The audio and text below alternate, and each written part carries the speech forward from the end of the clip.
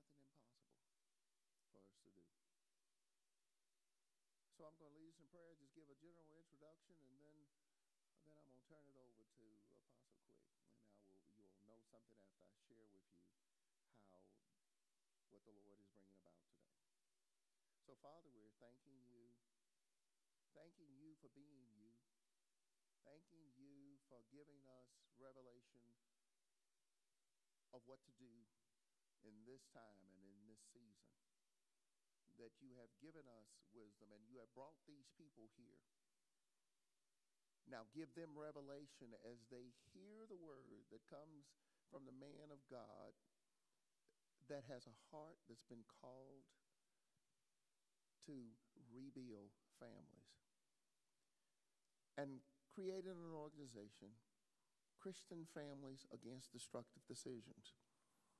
Lord, we know that it was one decision that was made. Life is choice driven, and one decision can make a difference. And one decision by our 4 parents who said that they would choose the knowledge of evil and good, and it's put us in this mess.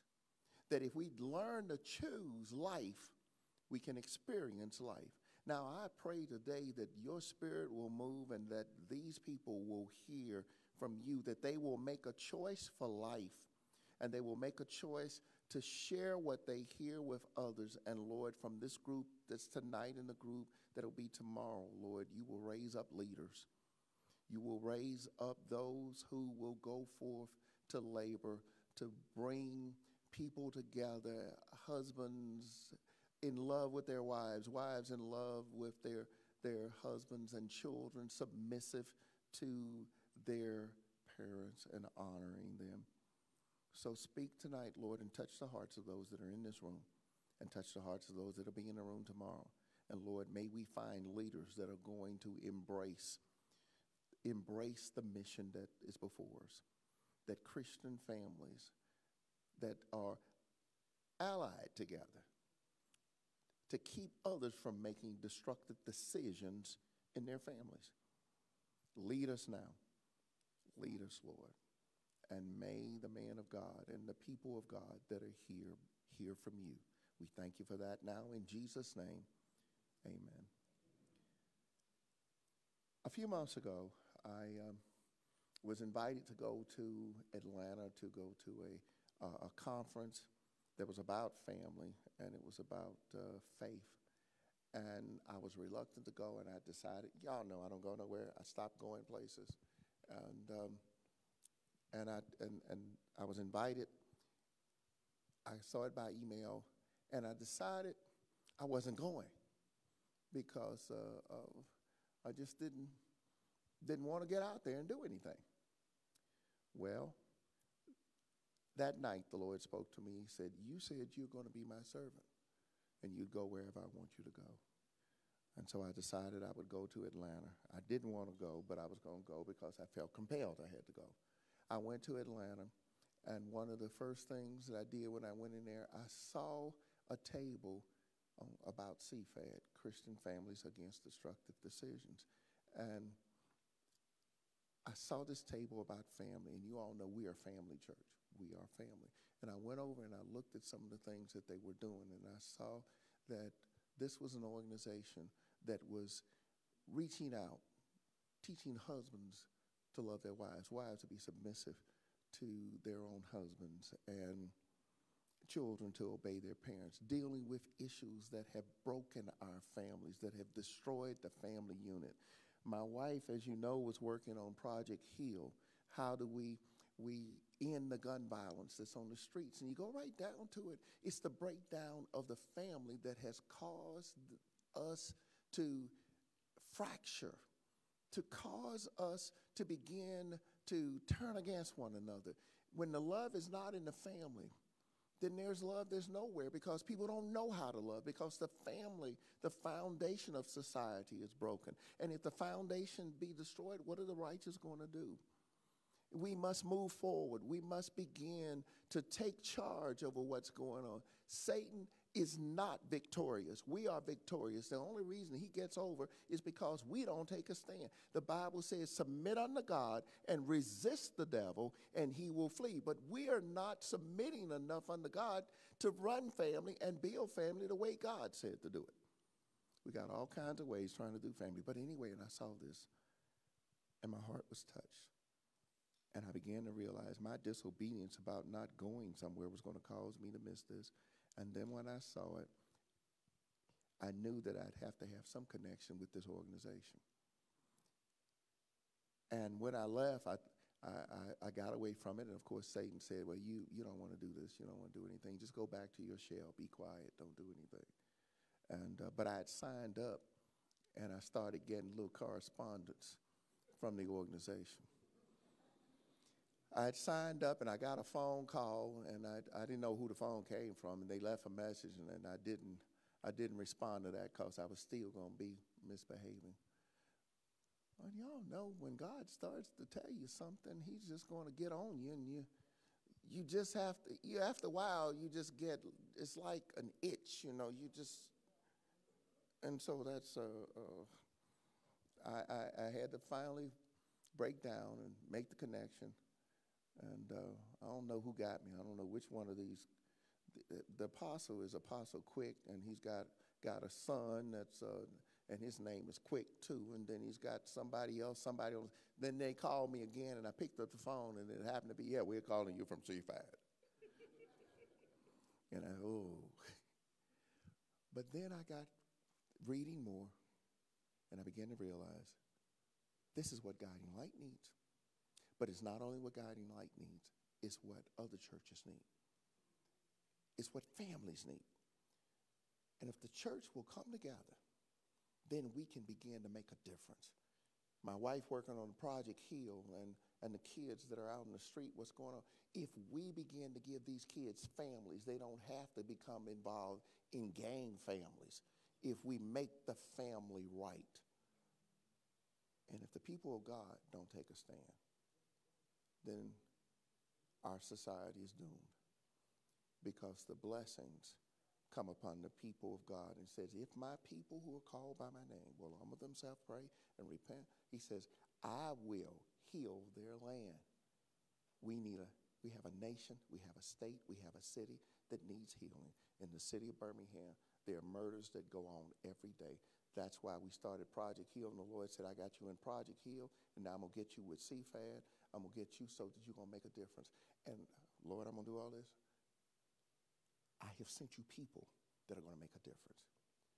Those of you that are here, you have been brought here tonight by the Spirit of God because someone out here is ready to get involved. After you hear the message and the things that you hear, you are going to want to be involved in building families.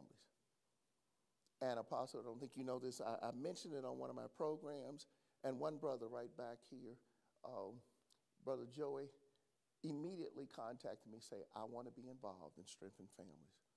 That's the first, and he's not even a leader in the church. He's just a man that his wife is right there. Joey, stand up. You and your wife just stand up for a minute. I want this whole congregation to see.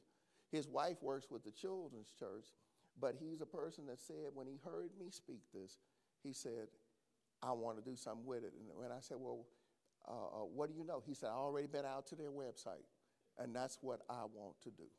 I want to be involved. Well, thank you, Joey. But he's not the only one. I know somebody, God's going to raise up somebody else in here. He's going to speak to you tonight. He's going to speak to you tomorrow. And just like Joey sought me out, you will do it too. And we're going to make a difference. We will make a difference. We are family, and here we are going to connect up with somebody, going to help strengthen us with family. We are the guiding light, and we are going to let our light shine so that men might see the work that we do and bring glory to God. I'm going to remind you, and you don't know this, but right outside, we're on one of the high points in the county. We are 960-some feet above sea level. Birmingham's at 600. And right out here, there is ground where water bubbles up, and it flows down here, and we got a stream. And some of you all, I'm just reminding you again, the water bubbles up out the ground right back out here. It turns into a stream. And we got the lake where the beavers have dammed it up out there now. You see that lake out there. And it flows on down, and it goes down into the creek. It goes in, I can't remember the one, but it's the one that flows out in front of Brookwood. But it's going to go to the Cahaba. But it's the little creek that rolls in front of Brookwood. That's not the Cahaba there, but it goes to the Cahaba. But we have one of the heads of it beginning out here. So I'm going to say, if we've been believing for it, that as that water bubbles up out the ground from right here, may the Spirit of the Lord do something that flows from this hill, begins to go into a stream, and from a stream it flows into a river, and then from the Cahaba River it flows down throughout the state of Alabama. It flows into the ocean.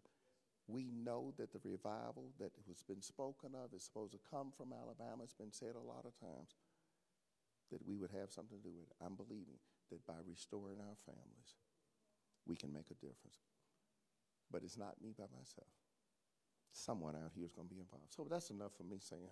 And I want to give it the rest to the apostle. Y'all know my heart. And so I'm going to have Elder Isaac Quick to come up, and he's going to tell you something, an introduction, give you all something about CFADD.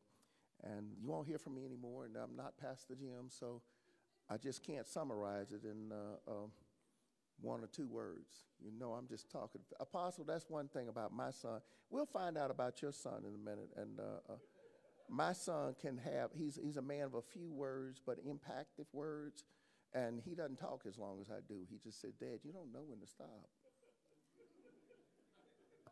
So I'm going to stop right now, and Elder Isaac, come on up right now. We'll give you the mic here. Welcome. Thank you, Bishop Lowe, and I'm trying to get like your son as well, but I'm not going to be long-winded tonight.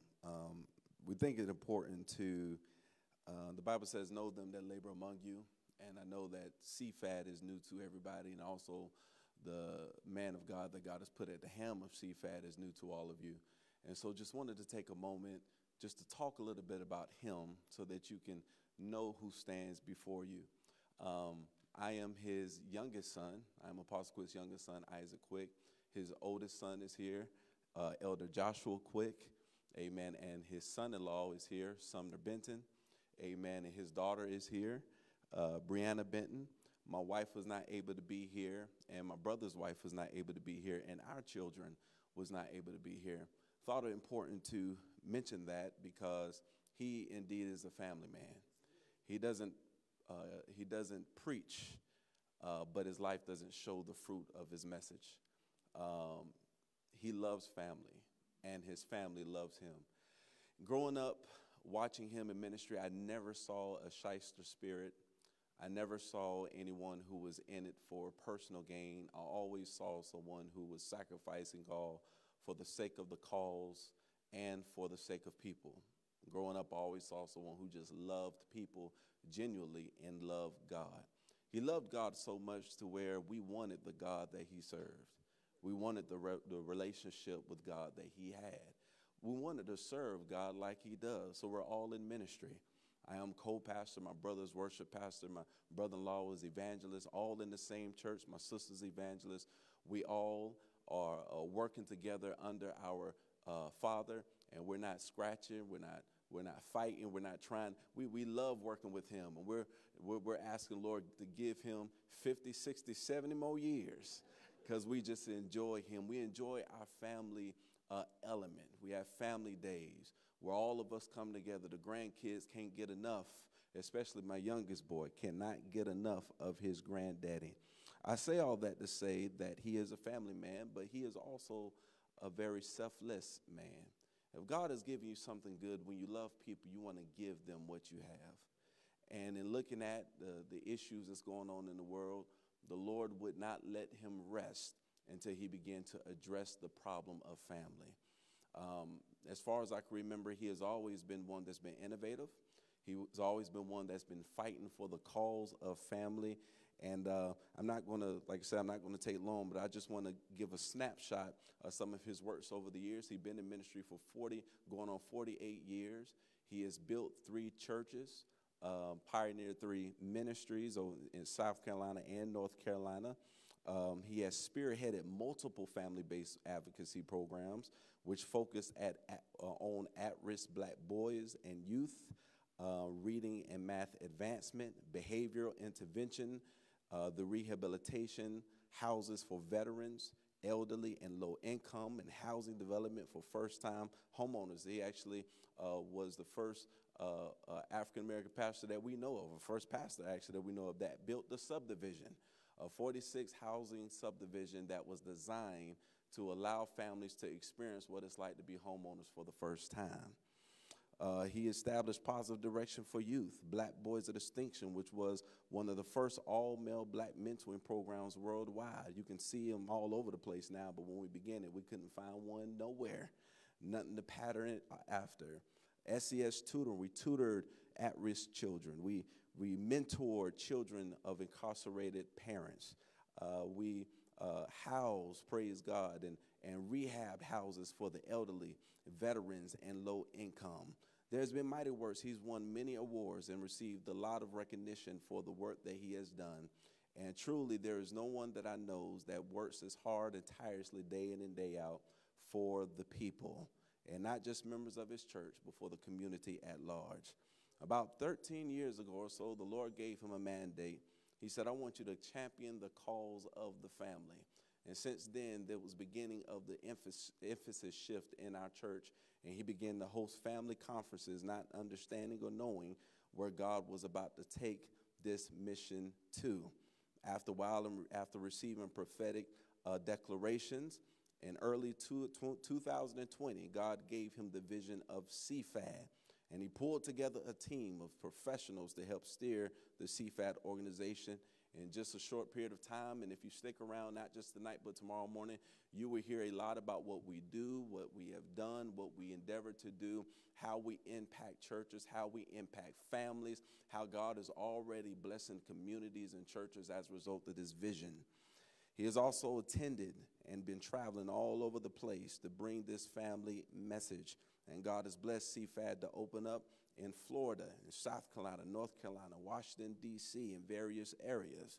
I believe that God has blessed him to be a last-day apostle, and God has gifted him with the gift of the sons of Issachar. Amen. He understands the times and knows what we must do. But that word understanding is very important. It's the Hebrew word binye, which means wisdom and understanding, wisdom and revelation. God has given him wisdom, and God has given him revelation. You need wisdom because that's what's gained over time, and revelation because that is what is inspired by God. And like Bishop Lowe said, that he's believing God is going to send a revival in Birmingham, Alabama. Well, I'm telling you, God is sending a revival in Spartanburg, South Carolina, where we are, because God has taken understanding that is given from wisdom and revelation, and we've implemented this structure, and God has been doing great things. I want you to please hear what he has to say on today. There's much more I could say about him, but I want you to know that he is a man of God indeed. And I love my father. I love my man of God. There is going to be a brief video that's going to play what individuals are saying about CFADD right before he comes. After that video is concluded, I'm going to ask everybody to please give a hearty hand clap as we receive the founder of Christian Families Against Destructive Decisions, Apostle Tommy E. Quick. Let's say amen.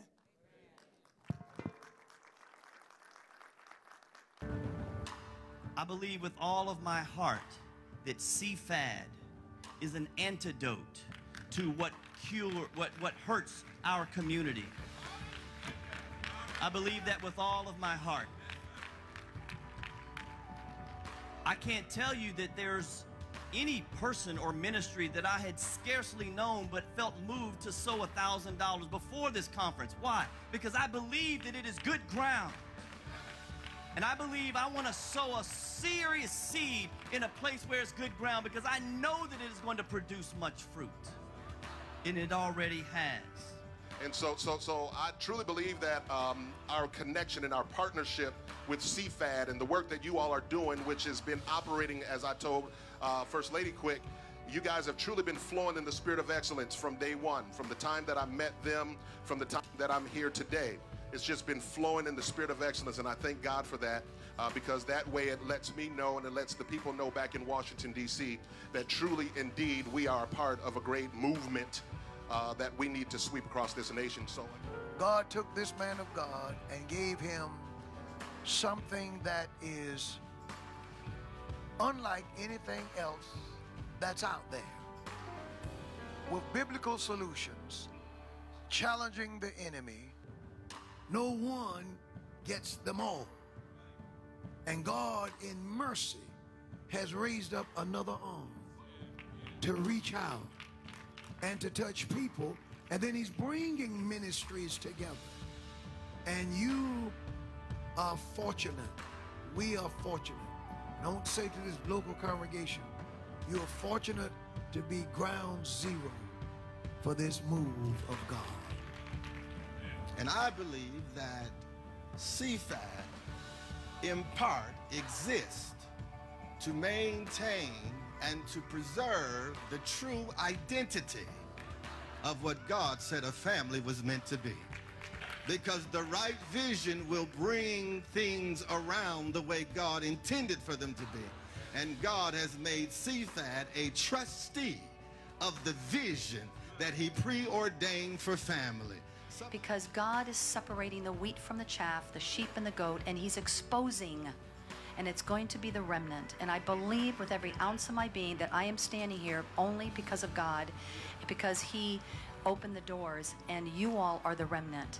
And I thank you. I thank you for being the remnant. So I'm trying to help you to understand that CFADD is necessary for every area in our nation and world, because CFADD is answering really the most critical problems that we're having in our society. We already know. I'm so excited about CFADD and the opportunity to bring CFADD to my community.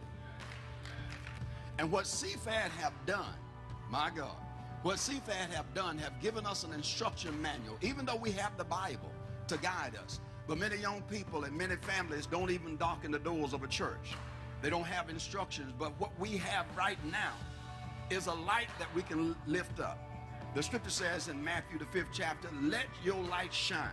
CFADD's light will be shining in my community.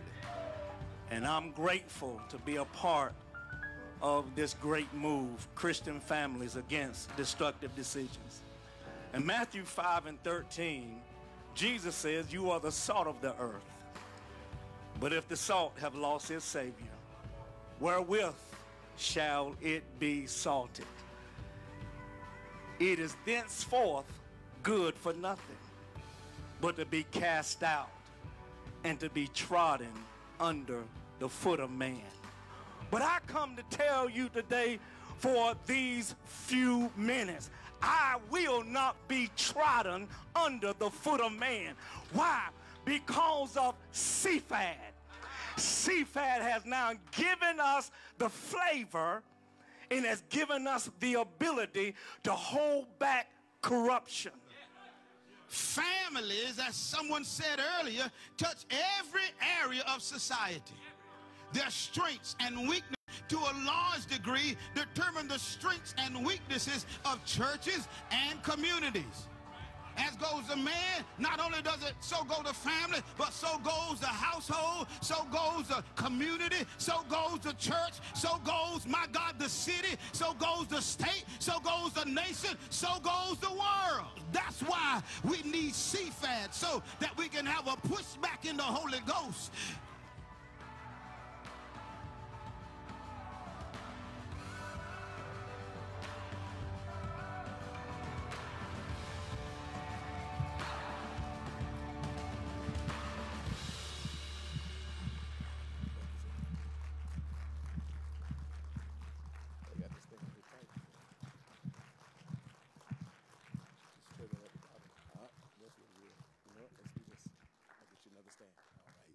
God bless you tonight. Let us pray. Father, in the precious name of our Lord and our Savior, Jesus Christ, God, we love and thank you for your goodness, for your tender mercies, for your loving kindness. We thank you for the privilege of standing in this place that we've never stood before, gathering with your people to contemplate, Lord, what is most dear to the heart of God. And we believe that to be the family. We ask tonight, God, that you would have your way. God, that you will speak the words that you desire to speak, convey the thoughts, emotions, and understanding and wisdom that you desire to convey, and have the effect upon each of us, God, that you purpose. And let us all respond in a responsible manner to take upon the mantle and to enter into this great battle for the very souls of men and the souls of our nation. I thank you for this great man of God, Bishop Jim Lowe, for all that you've invested in him in wisdom and power and anointing and vision, for his wife and for his son and for the great members of this church and all of its officials and everyone tonight that was created by God. I pray your anointing and blessing in their lives and families. In the name of Jesus we pray. Now, Lord, touch me tonight. For truly without you, I am nothing and can do nothing. I am the least of all. God, you've chosen the least, and I present myself tonight that you might use me for your glory and for your honor. We ask this in Jesus' name, amen and amen. Would you please give the pastor a big hand tonight? God bless you, men of God. We honor you. And we thank you so much for the privilege of being here tonight. And I want to say in remarks tonight, thank you, son. Amen. What would I do without you? Praise the Lord. Amen. I want to say tonight, first of all, I'm just, as I came upon the grounds tonight, the campus or the city, however you want to call this, I was completely blown away. And as I rode up, I said to my family, I said, man, look what God has done through CFADD. Amen.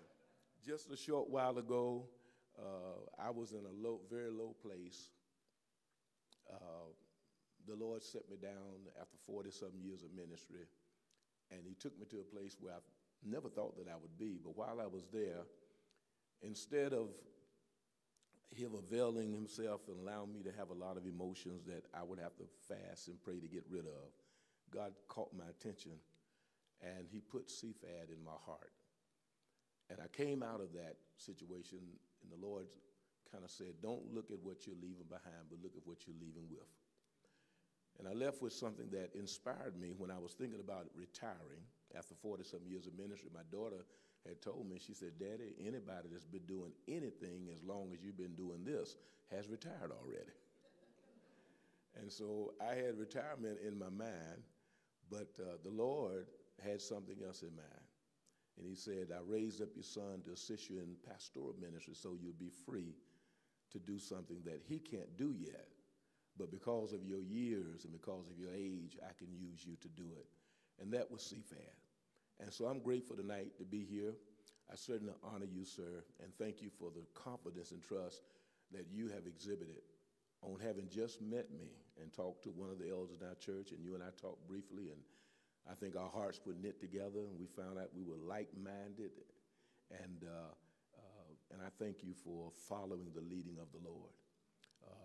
As I acknowledge, the challenge that we have today comes in succession to other challenges that we've had as humans, and in many cases as a race of people. But the challenge is the same regardless of whether we are one race or another. The challenge is to preserve what is most dear to God and what's most beneficial to us and what is under attack today, and that's our families. That's our families. So, sir, thank you, amen, and thank you for the privilege, and thank you for being able to lock arms with you, and I will sing your praises everywhere I go, amen, for you are a phenomenal man of God. I want to thank the Lord tonight for my wife, First Lady Valerie Quick. God bless her. Would you give her a big hand tonight? We are soon be celebrating 38 years of marriage, and she's the mother of these 3 wonderful children, and I say that with all sincerity. God has really blessed me, and somebody asked one time about my family, and I said, well, I can't write a book about it. It's just God's goodness. God just graced me. I can't say do this, do that, and the other. God just blessed us, and we're grateful for them.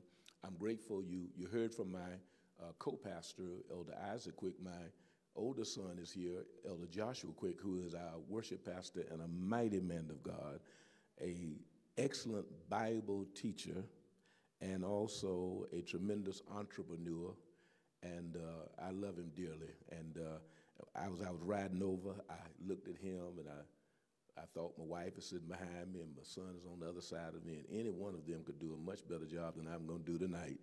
And so I thought, wow, what kind of pressure am I on?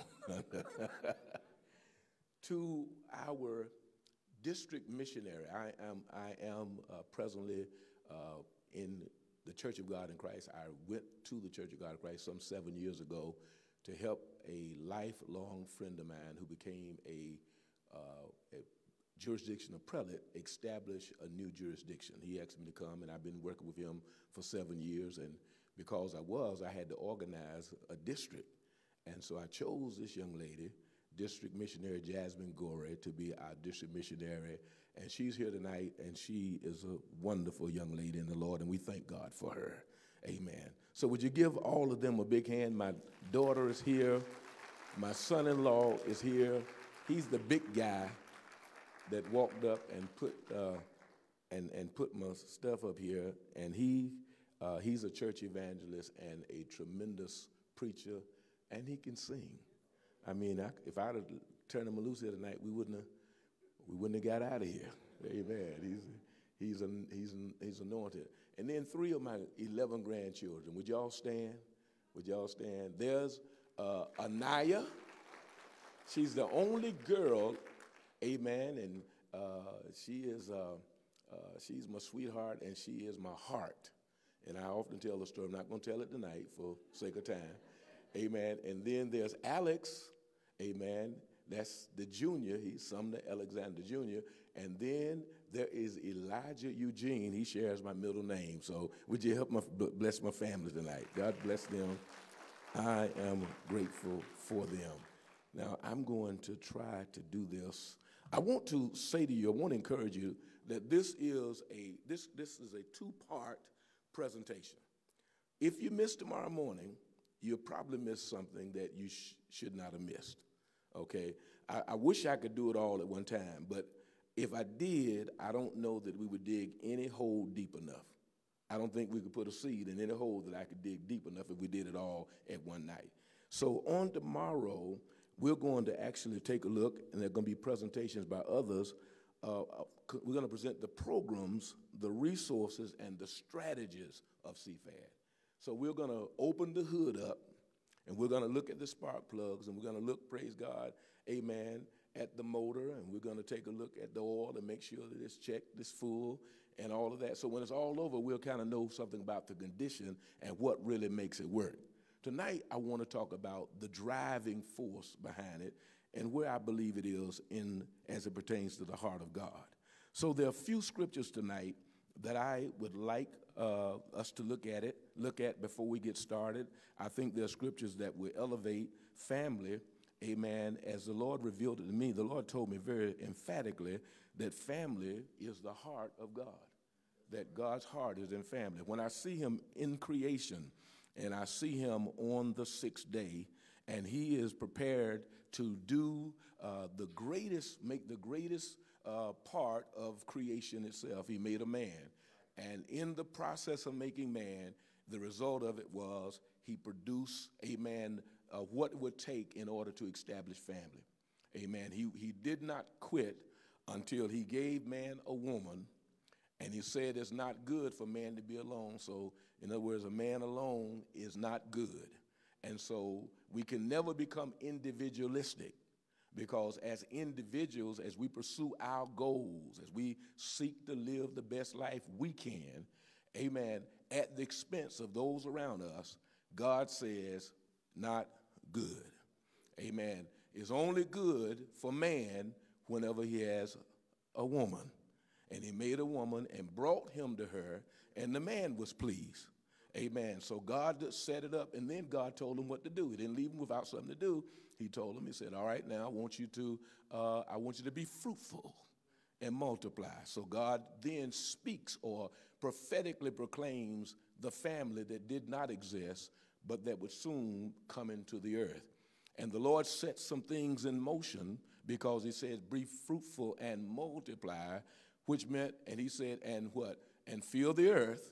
Then family was to continually exist and continually multiply, and God would continually think on family, and God would set down the rules that would maintain family and sustain the human race. I want to say from the outset that when the Bible declares that the devil comes to kill, to steal, and destroy, it means just that. The devil's desire is not just my individual death or your individual death. The devil's desire is to eradicate the human race. He wants to get rid of mankind. He does not want us on the earth. And so his plan from the beginning was to figure out how he could get God to curse man, get rid of man.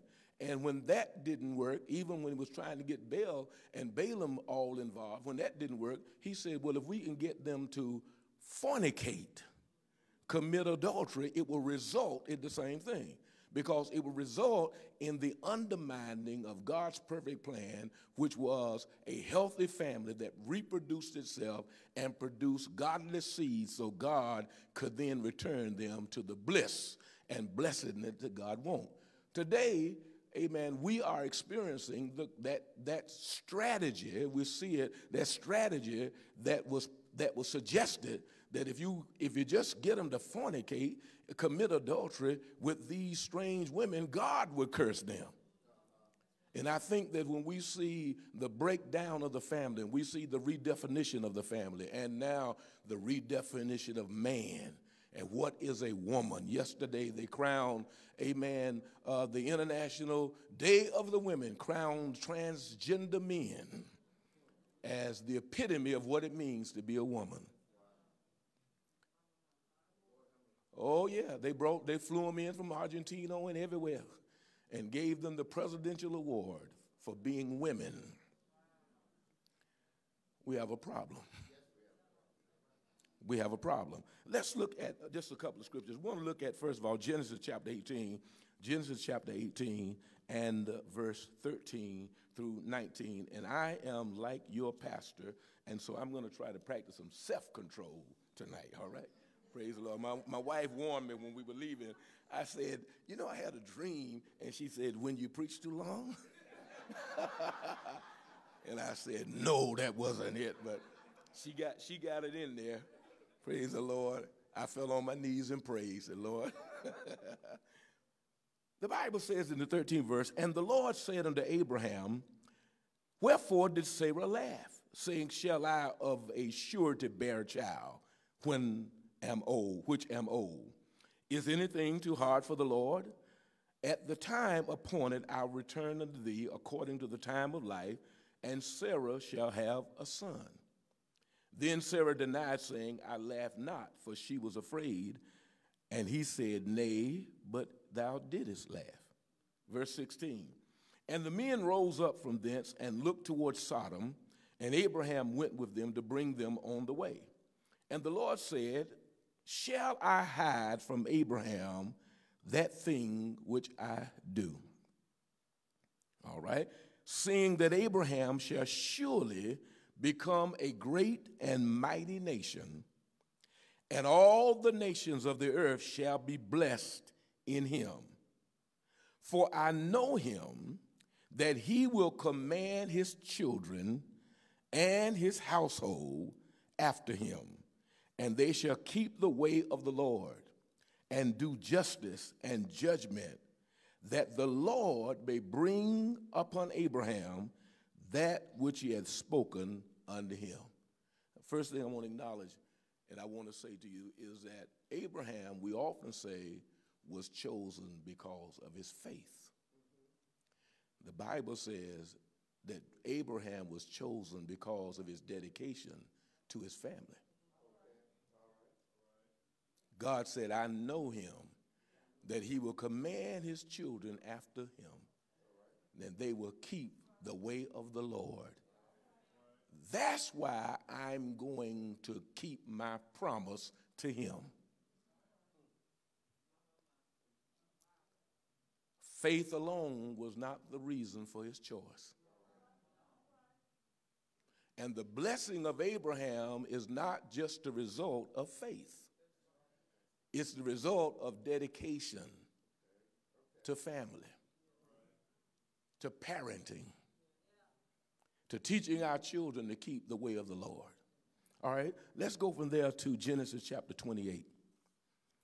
Genesis chapter 28 and verse 13 through verses 15. And behold, the Lord stood above it and said, I am the Lord God of Abraham, thy father, and the God of Isaac. Now, we're 2 generations away now.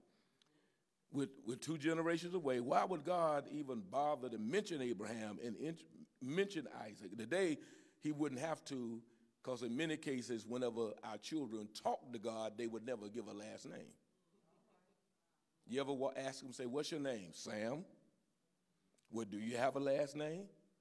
Because the generations are so quick to separate themselves, to be ashamed, to divide. But in the scripture, it is the will of the Lord that there be generational heritages and links. And so he says here, he said, I am the Lord thy God, the God of Abraham, thy father, and the God of Isaac, who, and the land whereon thou liest, to thee I will give it, and to thy seed.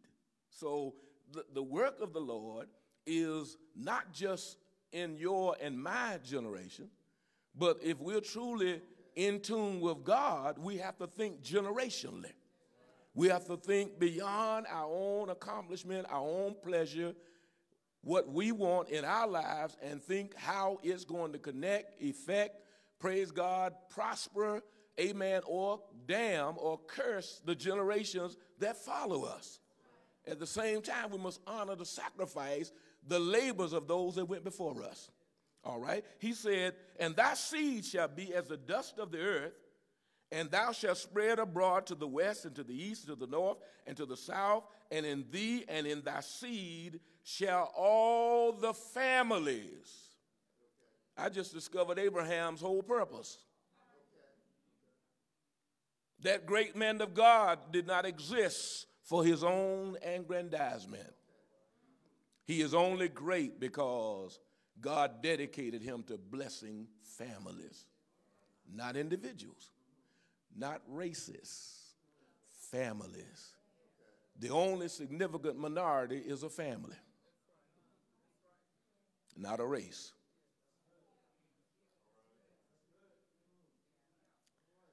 And behold, he said, I am with thee and will keep thee in all places whither thou goest, and will bring thee again into this land, for I will not leave thee until I have done that which I have spoken to thee of. Now, I want to propose that if we align ourselves with God's eternal purpose, which we've gone back now beyond our own history, we've gone back now beyond this great city, this city which was known as the Johannesburg of America. We've gone back beyond, the various things that things that when I was a child, I watched on TV, and I saw images and I heard things that caught my attention as a child, and marveled that such things would happen, but also marveled at the courage of individuals in Birmingham. But we got to go back beyond that. That was just a moment in time. That was a history, a historical moment that we won't forget, but we can't anchor ourselves in that, because that does not define us. Doesn't define any of us. Birmingham without name existed when God was dealing with Abram. This land was here. That stream was probably bubbling.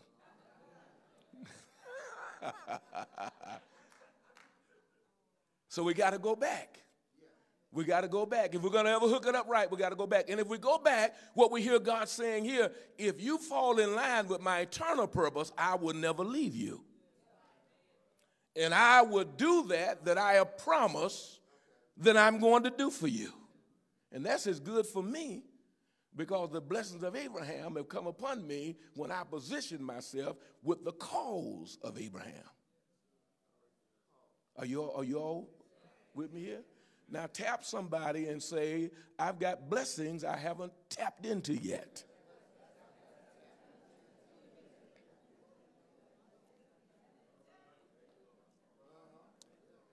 Hey.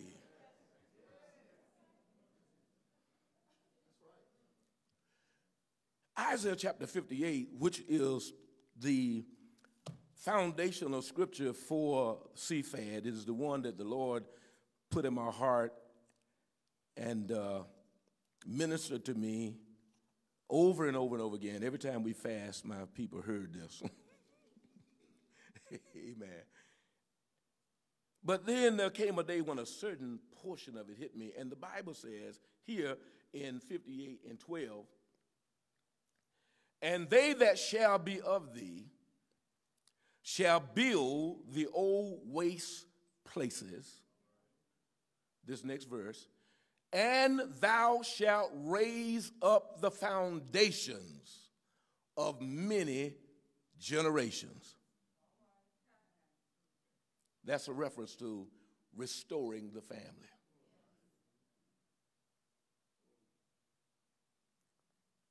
It's a reference to an activity, a movement, a pouring out of ministry, pouring out of self, emptying ourselves in a cause and a purpose. And God said that purpose is going to be, at some point, a group are going to come together and they're going to realize the importance of the family, and they're going to restore, build again, strengthen the foundations for the coming generations. Instill it once again with biblical faith. Form it according to biblical blueprint. Function according to biblical mandate. A group of people who are going to say, I'm not going to be progressive, I'm not going along with all this modern stuff. God cannot be modernized, the word cannot be changed. A man is a man, a woman is a woman, marriage is right, everything else is sin.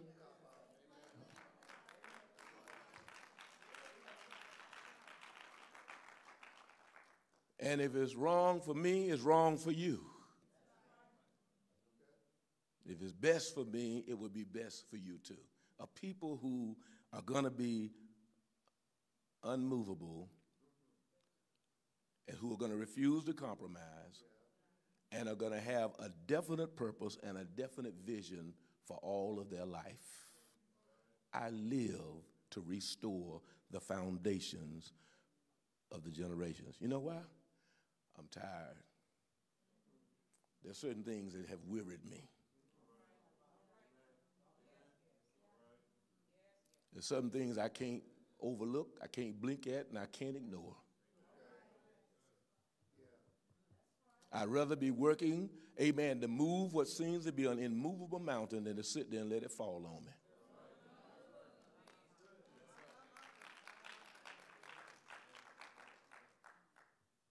And so God says in the verse prior to that, and the Lord, see, once you're devoted to this, he said, and the Lord shall guide thee continually and satisfy thy soul in drought and make fat thy bones, and thou shalt be like a water garden and like a spring of water whose waters fail not, and then they that shall be of thee shall build the old waste place. So God is going to bless us to be a blessing. Now, if you read the entire chapter, it tells you incrementally what God wants from us as a church.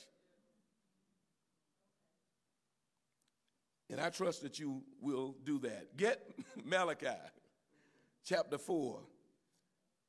Malachi chapter 4 and verse 6, because this is a significant verse. It's the last verse of the last chapter of the last book of the Old Covenant. And after God spoke this last word, God became silent. And I believe that the reason God was silent was because he had promised that he would no longer destroy all living flesh. I believe the reason God didn't say them 400 years because of the rainbow, the Bible, God's rainbow. Because when you read Malachi, you hear him talk about men and how they mistreated the wives of their youth.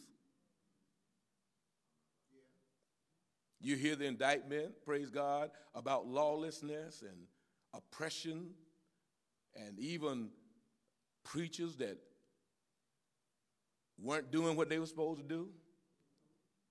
And so God says, all right, this is the deal. I'm going to send Elijah. Let's read it. He said, and behold, 5th verse, behold, I will send you Elijah, the prophet, before the coming of the great and dreadful day of the Lord. Now, that was not the coming of Christ. He said, and he shall turn the heart of the fathers to the children, and the heart of the children to their fathers. He's still talking about family. He's talking about restoring family. He's talking about, amen, God realized that family would be attacked from every side. He knew that Hugh Hefner was going to release porn to poison the hearts of men and turn them from faithfulness to their wives and loose women. Y'all don't hear me. He knew that Planned Parenthood was going to attack the woman and tell her that her body was her own, even though he told her that her body belonged to her husband and his body belonged to him, to her, and that she could do what she wanted to do. He knew that they were going to call the fetus something other than a baby. He knew nothing surprises God. He knew that our sons, if not properly raised, would live in the same communities and get up, and your son would shoot and kill my son, or my son would shoot and kill your son. A reenactment. He knew that one man would put in another man a chemical that would give him complete control over that man's life as he pursued another dose. God knew that the feminists would come along and teach that marriage was oppression of women, and that women needed to go in the community and get out in corporate world so that they could actualize that to be home raising children and keeping house was beneath them. And so God said, oh, here's the deal. I'm going to send Elijah, and you all are going to pick up this mantle, and you're going to turn the hearts of the fathers back to the children and the children back to the fathers, or I'm going to come and I'm going to smite the whole earth with a curse. You either are going to give your children a daddy and give your daddy children that love each other and build your house, or else I'm going to smite your community with a curse. Now, here's what I take from that. What I take from that is no need of me blaming the Republicans. No need of me blaming the Democrats. No need of me blaming the school system. No need of me blaming the justice system. No need of me hating the police. No need of me getting all upset with the feds and where they put the interest rates. Because they're not really the problem. The problem is God is not pleased because the family is not doing what God ordained the family to do. And while men would like to discourage us from seeing the real problem, by causing us to look at this and look at that and blame this, blame white folk and blame black folk and blame the folk on welfare and blame this. And he wants to keep us all torn up so we won't look again to the hills from which cometh our help. That we won't see that God has given us power. See, the day that someone else's decision is more valuable than my decision, I'm a victim. The day that I can say because of what they did, I can't do what I want to do, then I've lost anyway. And since I've lost, there's no need in trying. So the game we have today is to take it out of God's hand and put it in politics. But I'm going to tell you something. I fare well regardless of who the president is. Because my God is the same in every administration.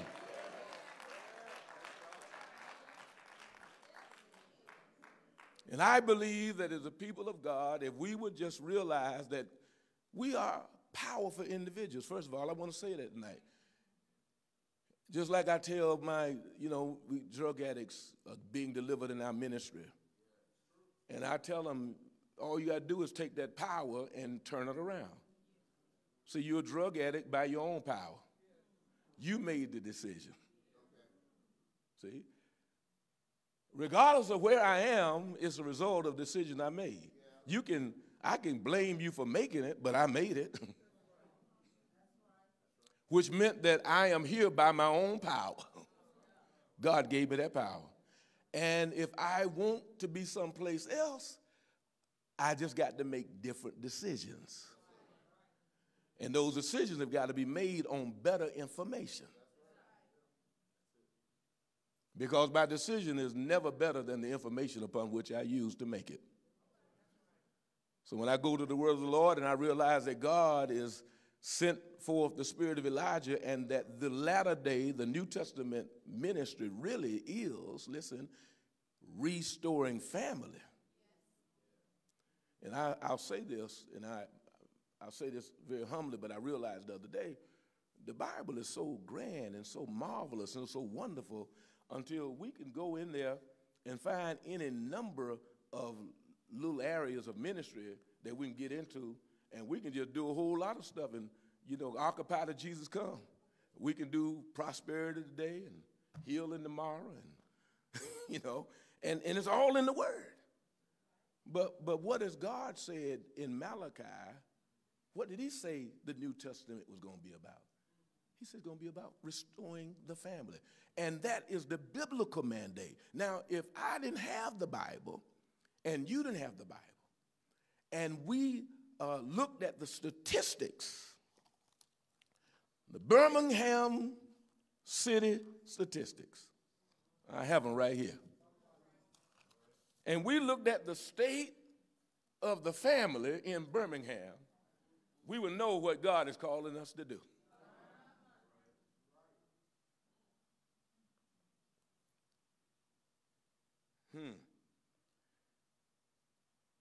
Married, 24.90% black, 36.80% white. That's 24.90% of eligible black women, black people are married. 39.7% of eligible, 36.80% of eligible whites are married. That's right. And Hispanics do a little bit better than any of us, 40% married. Education. Of 116,000 blacks over the age of 25, 16,000 have bachelor's degrees. That's 100,000 without. That's 100,000 over 25. High school, 71%. And that's good, but when you look at the income based upon their education, you understand why our families are having such a hard time. Because if you, without high school, you're looking at somewhere between 14 and 23, with high school, somewhere between 21 and 30, but with a bachelor's degree, amen, a high school diploma, you're looking at somewhere between 26 and 30, but when you get up to a bachelor's degree, you're looking at somewhere between 41 and 54. Economics, somehow or another, are comparable to marital status.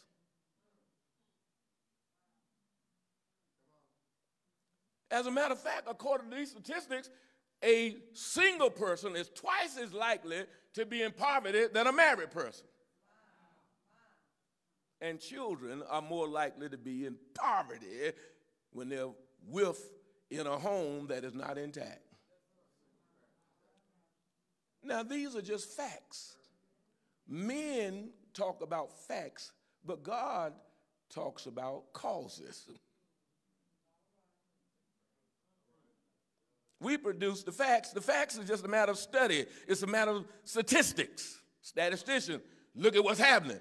But if we want to understand why it's happening, we go to God's word, because God is the one that makes it happen. I'm just about done. We do have a PowerPoint. But I wanted to lay the foundation tonight, because what I want to say to us all is that Malachi, as well as the conditions that we see, stick to the point that God needs us to rise up and make family, and listen, our own family, but more than our own family, but influencing, amen, the building of strong families and strong generational heritages. I won't even talk about the lonely elderly. I won't even talk about women who struggled for a lifetime with children and grandchildren, only to they can't get nobody to call and come see about them. I won't go there. God wants us to influence. He wants us to use our time, our energies, our anointing, that spirit, that Holy Spirit that we've got, to influence a community, a city, to get busy restoring the foundations again. Now, the Bible says concerning the sons of Issachar in 1 Chronicles 12:32, they understood the times. And I know that Bishop Lowe does, understands the times and knows what we should do. Then we find that Jesus rebuked his disciples, because of the Pharisees. He said, because you can look at the sky and you can discern what the weather going to be, but you don't know what time it is. You don't even know what you ought to be doing. You don't know what's important. And what's important is, first of all, what I do. Can y'all do that? Come on, say what I do. It's so important to God. You know why? You're in a family. You know what you can't divorce? Go to the North Pole. And when you get there, they will still be in your mind. And either when you think about them, you get mad, or you get sad because they ain't there. But you're going to feel something.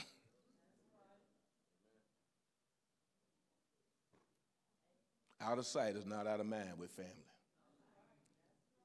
A strange child, cross town, out of town, whatever, is heavy on your heart.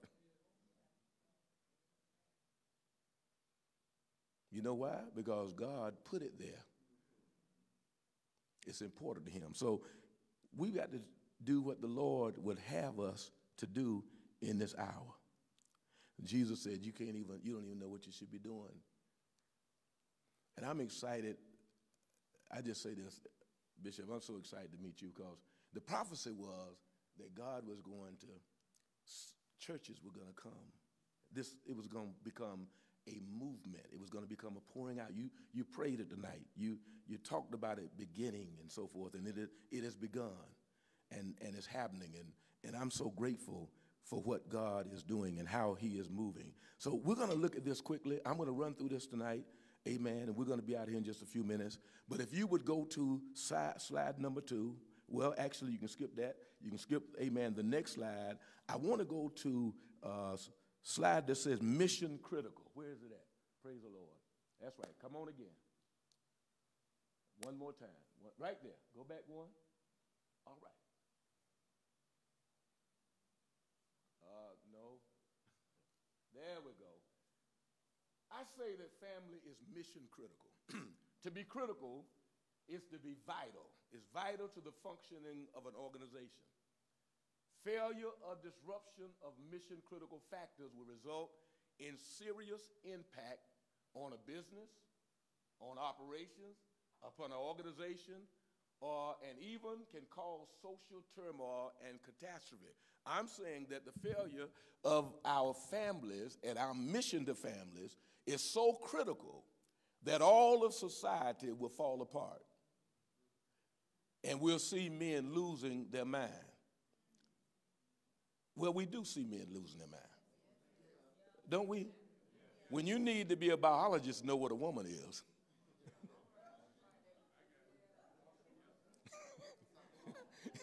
Amen. You lost your mind. Right? So family is mission critical. I found out, I knew what a woman was. I found out early. My mother was a woman. And I found out that women have some mighty back hands. Amen. And you know what? I thank God for it. Amen. So we say family, everybody say mission critical. And without embracing this mission, catastrophe awaits us. Next screen, please. All right? I want to look at this for a moment. I want to look at congregational life cycles. And the reason I do that is because, I'm here and because of my own personal experience. Something that the Lord taught me years ago, Bishop. I lost some folk. Folk walked out, left me in a wilderness. I mean, when I say, I know what it is whenever you concerned about having enough resource and everything. One thing I want to say, I found out it don't mean that God left.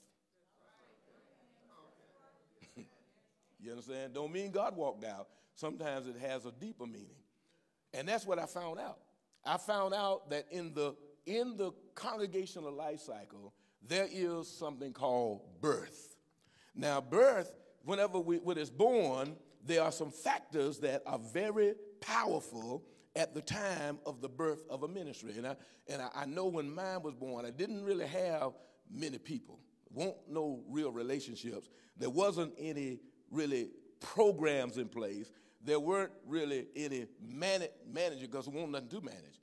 What I had at the time that my ministry was birthed, I had a vision. And I took that vision to the people and I said, this is what the Lord is calling me to do. And I preached the word of God as hard as I could.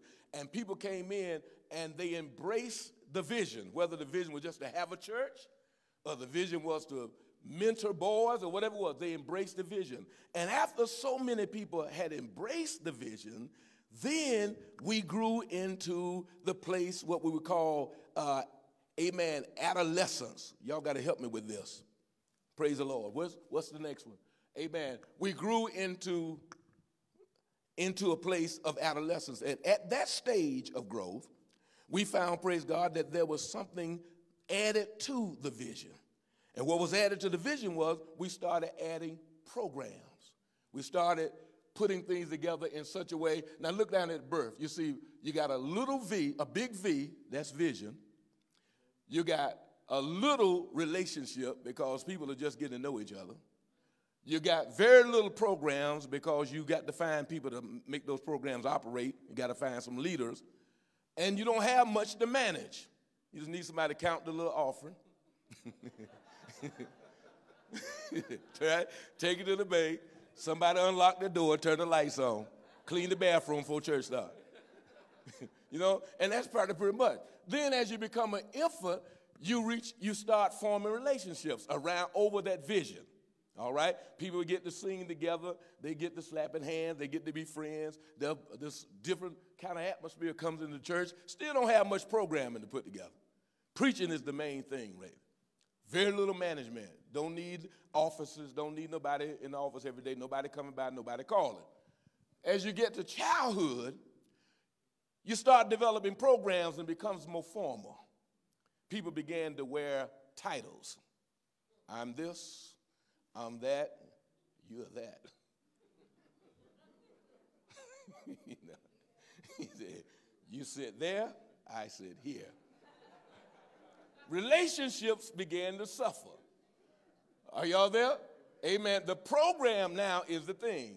And yet it doesn't take much management because most of the people running the program are trusted and they do what's supposed to do. As you continue to grow, then you get into adolescence. At that point, you begin to value relationships more.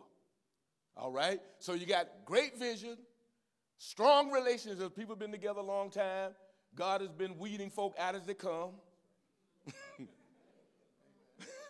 Are they right? Some come, some go.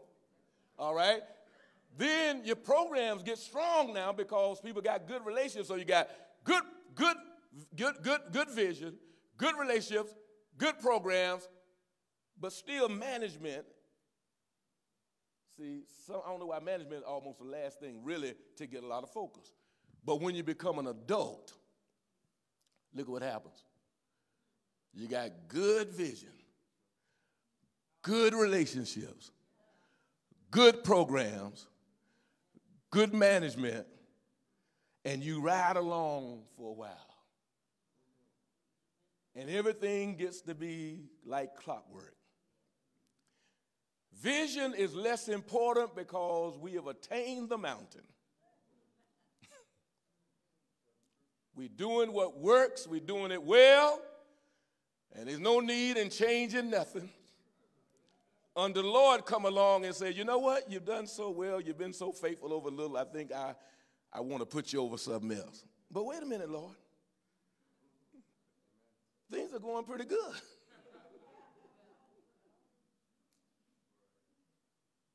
Yeah, but I have a great assignment for you. You've done so well with that. I got something a little bit closer to my heart. But Lord, all right, well, if you don't want to, then now all you have is relationship, programs, and management. But the vision that I wanted to give you refused.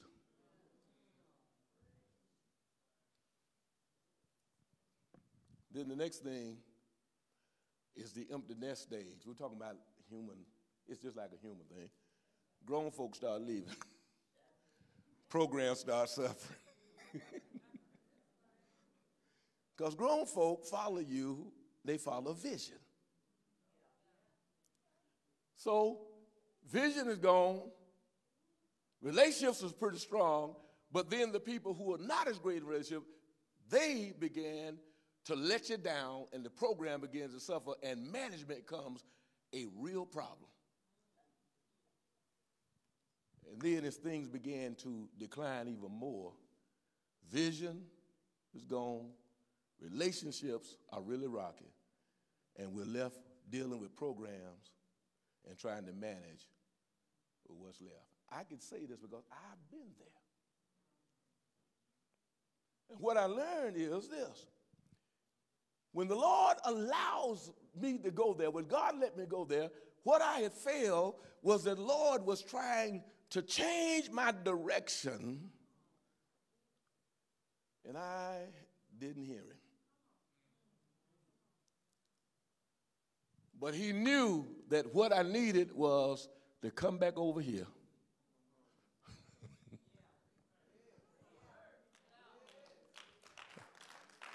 Can y'all see that? And I needed to get the vision that he wanted to give me for that season. And then instead of dying over here, I'm rebirthed over here. And now I start building new relationships, developing my program differently, and then I go around the cycle. Now, what I want to propose is that Tom Quick knows about this, because one day I woke up and I said, God, are you through with me? And the Lord said, I want to reveal something to you, but the money was good. And the folk loved you. And you were known for what you were doing. And you know what I told my church?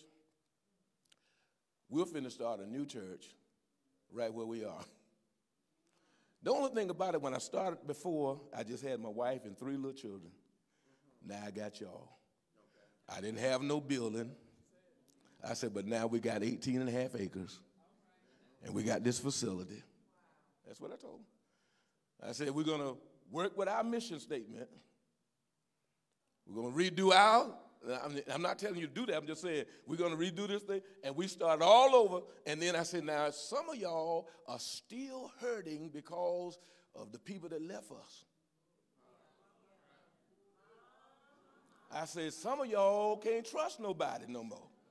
You scared to get close to folk because they said they won't never leave you. And now new folk coming in and you going, we better wait and see what they going to do before we go to putting our arms around them.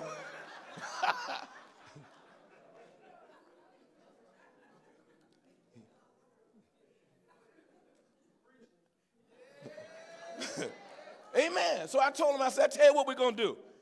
Let's forgive all them people. Let's realize that they left their portion with us. That the ground that we're worshiping on, they helped pay for.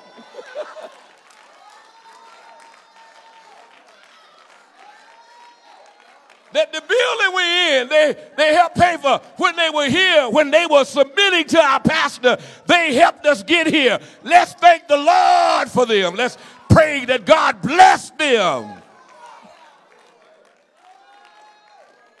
Lord, take them on to heaven if you want to.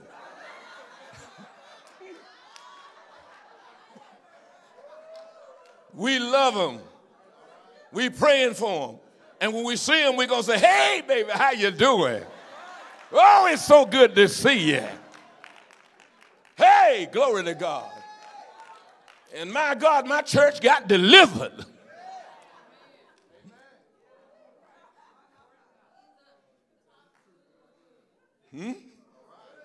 And we grew. And we grew. And we're still growing. And guess what? Some of them want to come back. Yeah. What they don't know is they can come back. But they don't think they can come back. Because they ran their mouth when they left. And they think we know what they said. We don't care what they said. Come on back. But wait a minute. You're not up here now. You start back there.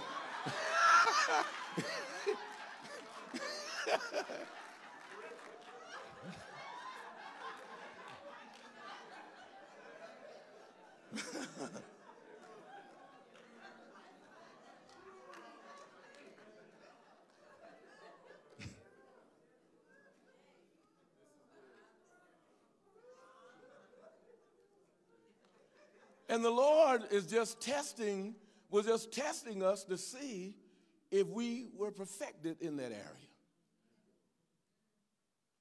To see if we trusted him or if we trusted our numbers. And I'm going to tell you, through that process, there was almost a spontaneous overnight change in the atmosphere of our worship services. We didn't have to talk about the folk that left no more. We could trust people that God was sending in. We heard the word with gladness. It was easy on me because I was trying to make folk happy. And I wasn't all the way happy myself until the Lord delivered me and showed me how to do it. I was like, I had to get it together myself. So I want to say that when Bishop Lowe and I met, and he was enthused about it, and I knew the challenge. I know the challenge of doing something new, bringing in somebody new, bringing in something. See, I knew that. I prayed for him, and I said, Lord, let him give him the courage to do it, because I believe it a blessing. You know, but that's an issue that I'm having, you know, across the country. People are just, it's new. It's a cultural shift. But it's a response to where our nation is right now. It's a direct response to where we are. It gives our people something to talk about, too. It gives us something to witness to. It gives us a compassion, an understanding of people and their challenges. It leads to a loving concern that is like nothing else I've ever seen before. Compassion is a key to the kingdom. Jesus was moved by compassion.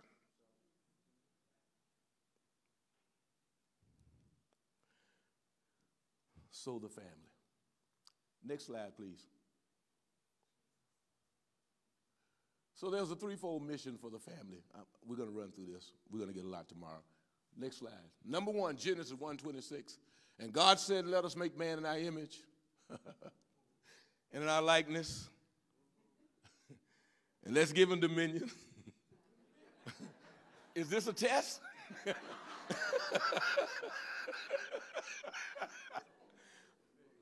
And let them have dominion over the fish of the sea, and over the fowl of the air, and over the cattle, and over all the earth, and over every creeping thing that creepeth upon the earth.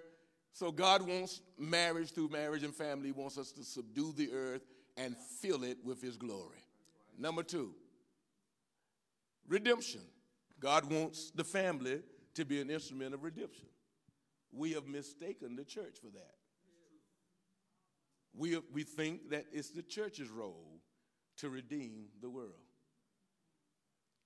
God, Lord have mercy, wants your house to be a sanctuary. And he wants you and your wife's relationship to be a picture of his and the church.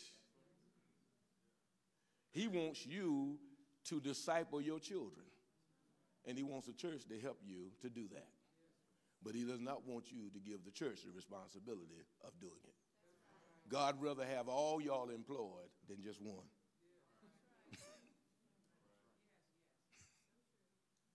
All right?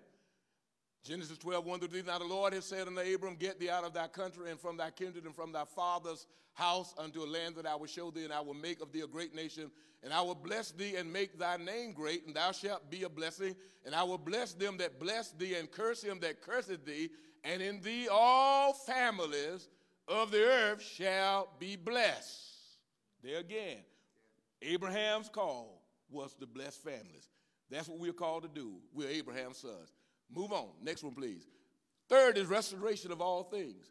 And he shall send Jesus Christ, which before was preached unto you, whom the heaven must receive unto the times of restitution of all things which God has spoken by the mouth of all his holy prophets since the world began. Matthew 17:11. And Jesus answered and said unto them, Elias or Elijah truly shall first come and restore all things, that is, bring back and found us on the foundations that God established in Genesis. He's going to restore marriage and family. Next. So the only significant minority is the family. The only significant minority is the family. Now, there's a lot to be said, but just gather that. Just believe that tonight. Encircle yourself. Now, I know that God talks about households, families and households. And when somebody's in your household, praise God, you treat them like family. All right? They don't have to be blood, but they're part of your household. They become a part of your immediate family. That circle is the only significant minority. When the death angel came by, God said, hey, man, you, come here. You too, man. Get you a lamb, slay it, put blood on the doorpost, take your family in there and close the door and don't come out. The only significant minority is the family. If we're going to put blood on the doorpost and this devil that's in the air is not going to destroy us, we have to go in with our families. When COVID came, even the government told you.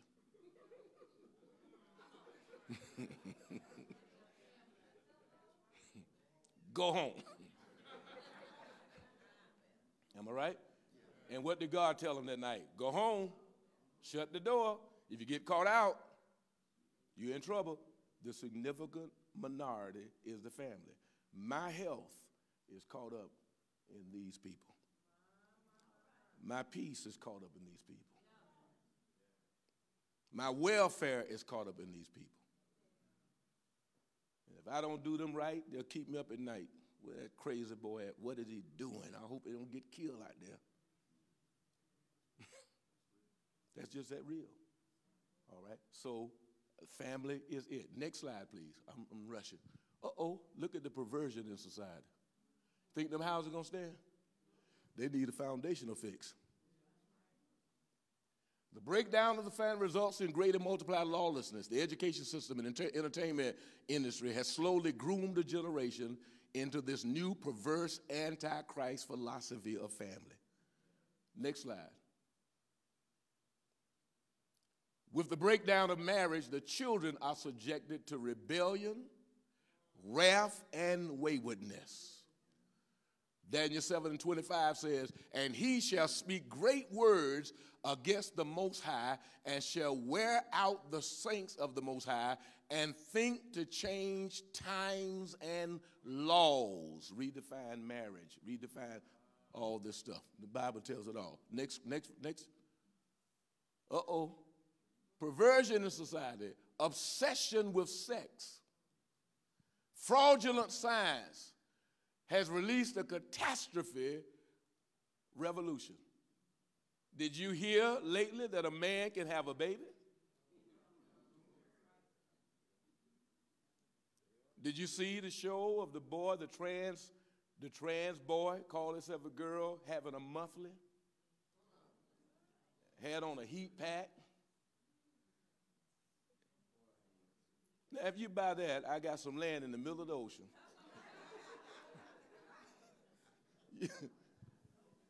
That's fraudulent science.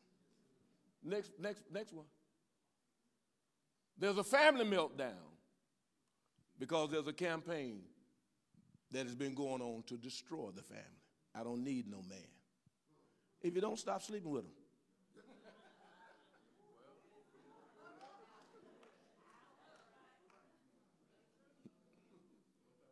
That's a little blunt, but that just proved you're wrong right there. You're lying. Next verse. It's getting late. Bishop Lowe, I told you he was going to show up.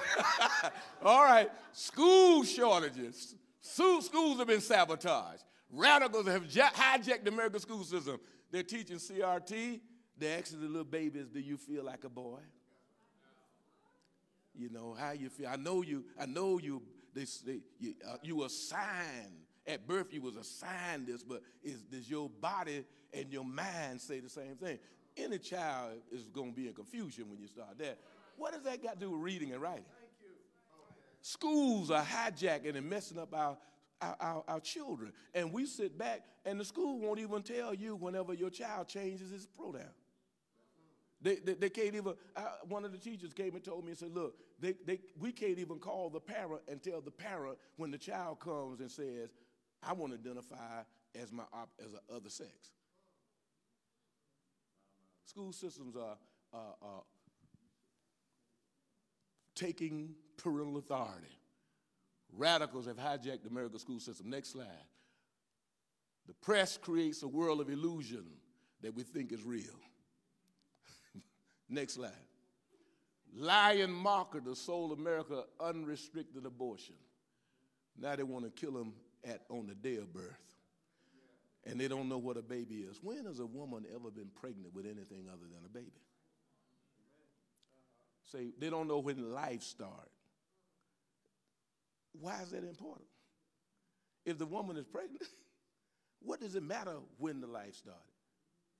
In actuality, according to the scripture, the life started before the woman got pregnant. Because God said, I knew you before.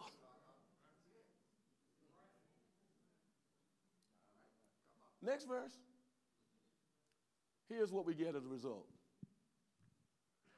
Families are continuously breaking down. we have what we call family complexity. What is family complexity? You fly over this great city. The city planners have determined the setback on the houses.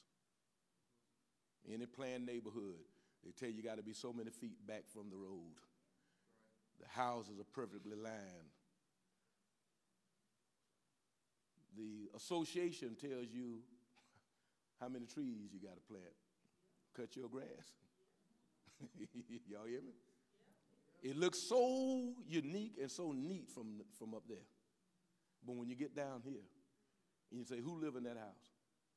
Well, I got a brother that lives about, 2 doors down. And I got a half brother that lives, and I think, are y'all with me here? I got multiple grandmothers now, multiple granddaddies. See, family complexity. Houses perfectly lined and ordered, but the folk in the houses are out of order. And hearts are broken. Little boys are suffering from father hunger. Longing causes them to failure to actualize as children, makes them mad and angry. Even in school, got to try to make drugs at them to control them. And my mama would never have let them do that to me. She would have tanned me and said, boy, you ain't going to be able to sit down. And I wouldn't have needed no drugs. But they tied our hands and told us that if we whip them, they're going to be violent. But they're violent without us whipping them. Look at what's happening. The genocide, 60 million babies have been murdered. 60 million people. Because our families are weak. Because daddy is not there. Because daddy, you got to go through daddy to get to my daughter. You can't hardly make my daughter like that unless you get through me. We got to restore this. We can't fix it without fighting for it. I'm trying to finish here. How about the high rate of incarceration of young blacks? Where are the women? Where are the men? Where are they? Young black girl today is in trouble trying to find a man. What about the persistence of poverty among women and children? How about the growing violence and fear of premature death through failure to protect our families, and our children are being shot down, and that's why this program is necessary. But the root problem is the family. The root problem is every child God intended to have a mom and a dad home protecting them, nurturing them. We don't need no mentors when we got daddies. A mentor is the world's substitute for a daddy. And a mentor would never be able to do what a daddy does, because a mentor can never lay his hand on that child and pass on a blessing. You know what I'm saying?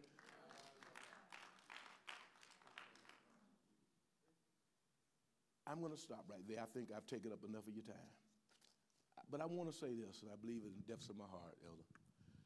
I believe that just as Birmingham was the epicenter of the civil rights movement that changed our nation, it changed where I lived. It brought racial relationships to the forefront of our nation. It affected Washington, D.C. It touched the president. It caused the Civil Rights Act to be passed. But that was a battle for that time. That was a battle for civil rights. That was the right to have a job and frequent places that other folk could frequent, all of that. That was our struggle at that time. And at that time, most of the families, if we would look at it historically, were more intact.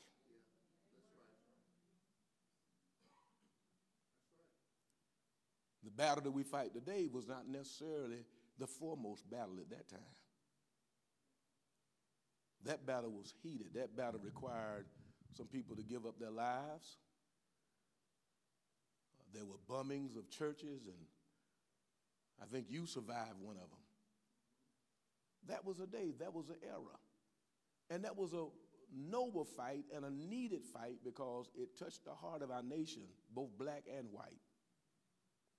And the extremists, the extreme whites, the what they call the superior whites, what they call the white supremacists, they needed to be touched. They needed to be controlled. But all whites weren't that way. Many whites entered into the civil rights fight along with us.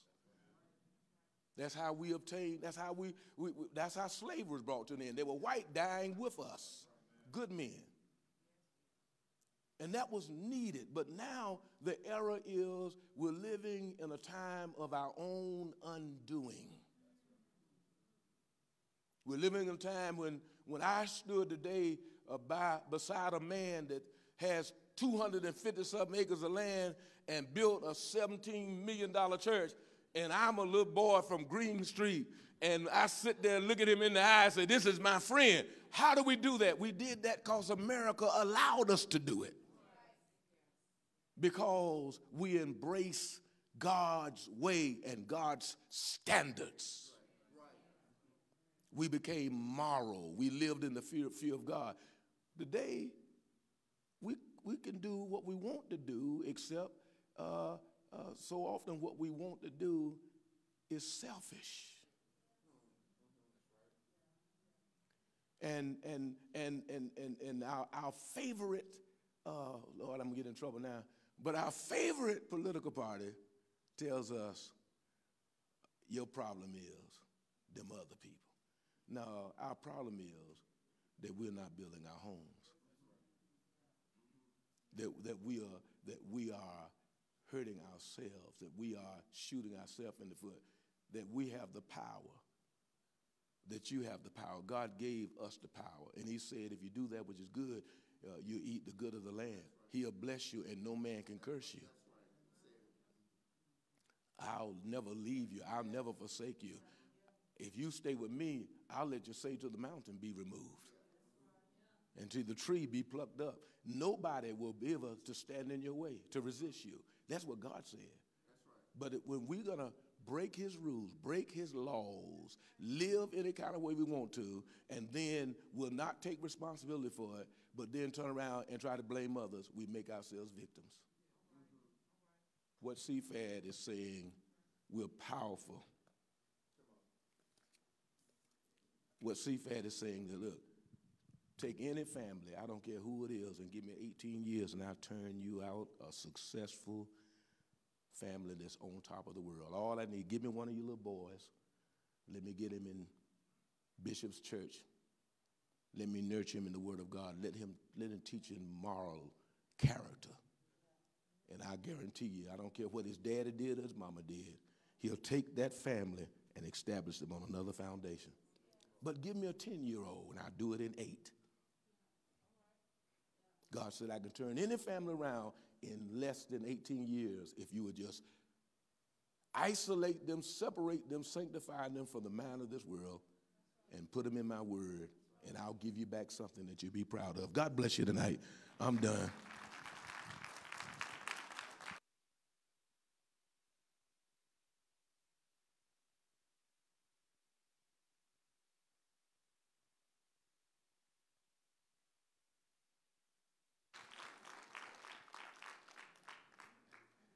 Well, just in the matter of closing, as we get ready to, we're going to be back in here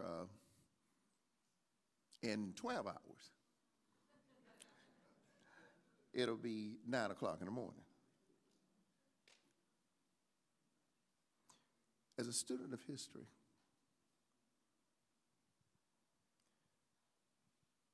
and one that when I turned away from the Lord, started studying other things and believing that actually at one point Satan was stronger than God because I turned away, and some of you all know my story, I turned away. I'm remembering what, I can't call him a great person because people get offended about it, but he was smart.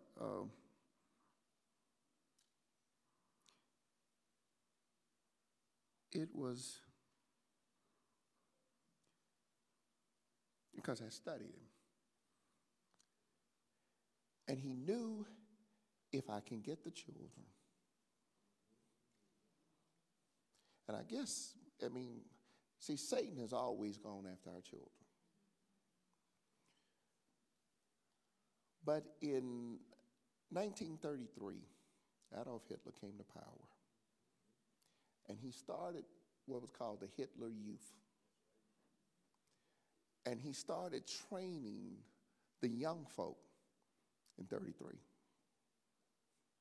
And then in just a few years, 33, and he got them, like, in the next few years, he affected their minds. They began to see themselves as a master race. And he was able to get them to believe they could do all things with their faith in him. And he cast us into a world war by 1939. I think it was 33 when he came to power. He was voted into power by his people.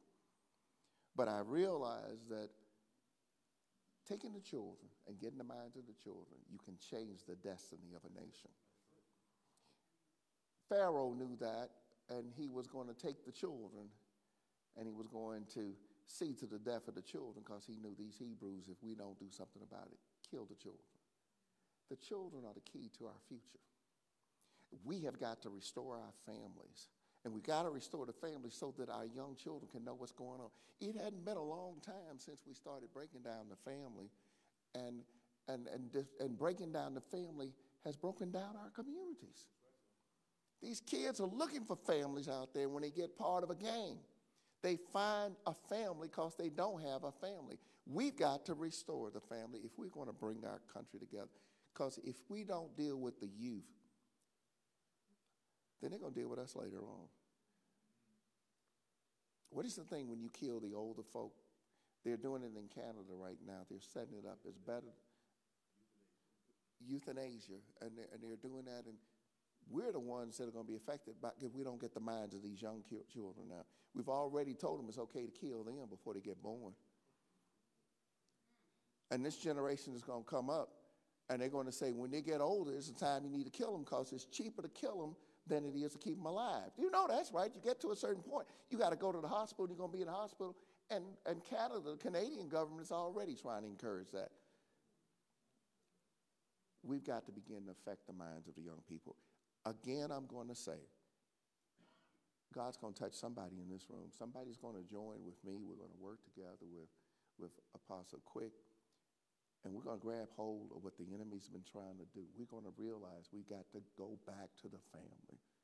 And maybe when I saw him, when he put that little chart up there, and I realized at the top that you can go to that top and you come down, but when you get to the top, you got to be wise enough to realize you need to start another level. And then there's going to be another level, and Pastor Jim needs to understand. You start here, you get to that level, and there's going to be a decline, but I see what the Lord is saying to me. With a new vision, a direction to move in, listening to him, you move to another level. So you get this peak, you start here, but you got another one that goes here. If you don't get the new vision of what God is saying, you don't listen, then you go down. And that's what happens in the birth of a church to the death of a church. But you got to move on and follow God, because God doesn't do the same thing that he used to do. He said, behold, I'm doing a new thing. And we got to be alert to what that new thing is. And in this generation, for such a time as this, we've got to go back to the family and re-strengthen the family and build it the way God said, because the devil is trying to destroy it. In so many different ways. But I'm believing, I'll just do it this way. Father, as we conclude tonight, over the next few hours, speak to the people in this room. Speak to the ones that have watched this and who will see it even when we put it out there again on the internet tonight. Speak to them. Some of them come in the morning and they're going to hear your voice And you're going to raise up someone that's listening right now that's going to come alongside. Say, Bishop Lowe, we're going to partner with you. We want to work with you. We're going to work with Apostle Quick. We're going to build Christian families that are going to be Christian families that are going to come together and come and deal with the destructive decisions that the world's trying to encourage us to do. Let's work together. Let's combine. Let's begin to take a stand for such a time as this. Let's each apply ourselves to the purpose you called us to. We will be Christian families against destructive decisions. We will hold fast to the Word of God, and the Word of God will teach us the truth, and the truth will make us free. We will not be falling down and dying. We will rise up and we will rebuild. We will restore the foundations that are being destroyed. Father, speak to them. Somebody you're leading tonight. Someone's going to hear your voice tonight. Someone's going to realize that there's a purpose for them. They don't know which way they're going any more than I do. But even in their life, some of them have already peaked to the point of maturity, and they're looking for the next vision. You're going to give it to them. And this is about being family and moving forward, guiding light, the light and family. And they are going to embrace this vision that I'm presenting to them now. And they come to a certain point, and they're about to go to another level. It's not over. Many have felt like, I don't know what I'm going to do from here, but they're going from this point to another level, just like it was. We don't know where we're going, but we know that where we go, he's going to be with us. Told Abraham, go. Go where? Just go.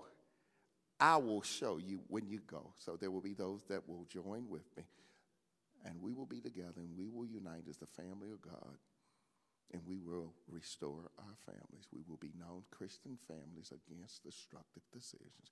In the name of Jesus, everyone pray tonight and let God lead you. We'll see you back here in 12 hours. And go tell somebody else. Go share what you got out there tonight. It's on there. Go share it on your Facebook page. I will put it on YouTube. It will be out there also. Go pray. Let's get together. Let's take back our neighborhood, y'all. Okay, God bless you all. We'll see you in the morning.